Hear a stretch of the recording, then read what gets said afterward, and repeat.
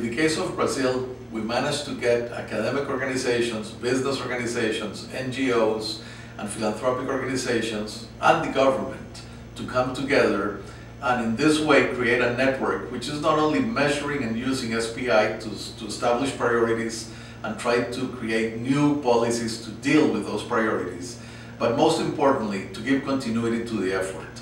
SPI has therefore become not only a new way of measuring social progress or social development in a country, but also a way in which the sectors have broken down the walls between them and found new ground to work together.